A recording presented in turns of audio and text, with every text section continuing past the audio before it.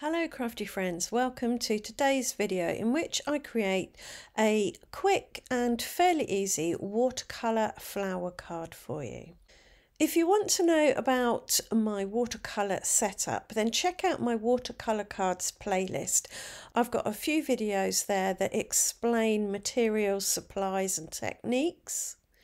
But in this video, all I'm doing is very quickly with loose strokes sketching out a bluey purpley flower with a green stem and a green leaf. I tried not to overthink this. I just grabbed my paintbrush, dipped it in my paint that I'd already made up on my palette and made some petal shapes. I did a wet in wet technique where I put down my lighter purple first, then I added my indigo colour on top and I let them bleed together.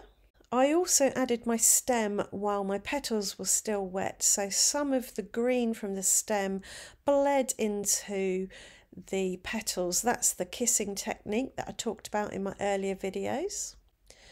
And then I dried my paint with my hairdryer and let my paper cool and went in with another layer, doing exactly the same thing again. And this creates some depth. The paler petals appear to be in the background and the darker petals appear to be in the foreground.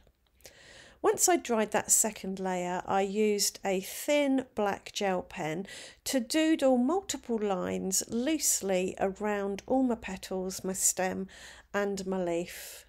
This adds some definition and gives it a really loose artistic feel. Some of the lines I went over several times to create that loose doodly feel, but also to create a variation in line weight. That can look really interesting, just to have some thin lines and some thicker lines. I also added some stamens and anthers. This is a completely imaginary flower. It's not based on anything other than the brush strokes that came out of my brush today as I was sitting down to paint. I think the longest part of making this card was the doodling. You might think it's the painting, but it's not, it's the doodling. Painting goes down really quickly, I find, because if you use a big enough brush, you can make big, bold brush strokes and fill up a lot of space that way, but it's the doodling afterwards that I take my time over. To give this a bit of vibrancy and movement, I spattered on some of the paints. The purple spatters were around the petals and the green spatters around the stem and the leaf. To reduce the intensity though, I did mop them up by rolling some kitchen paper towel over them, and then I dried everything again with my hairdryer. And to add some highlights to my leaves and my petals, I went in with a gold gel pen.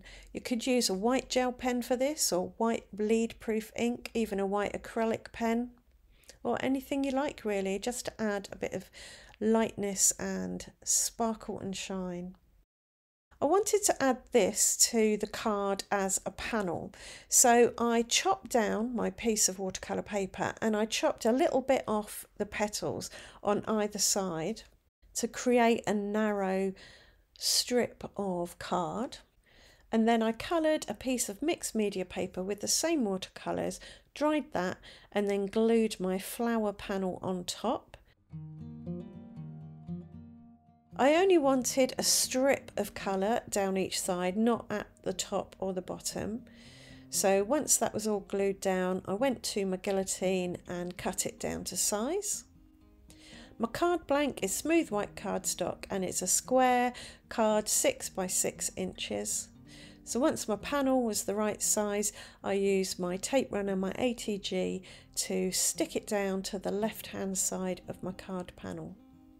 And for a sentiment, I chose a big, scripty, bold, best wishes stamp, and I stamped that in black because I felt that would complement the black doodling in the flower. I could have stamped it in purple or even green, but I think the black coordinates best.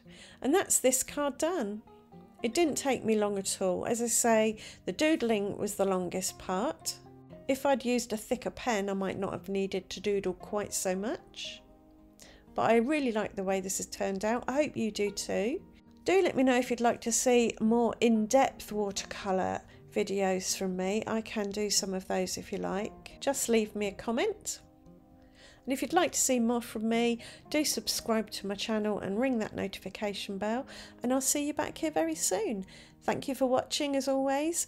Bye for now.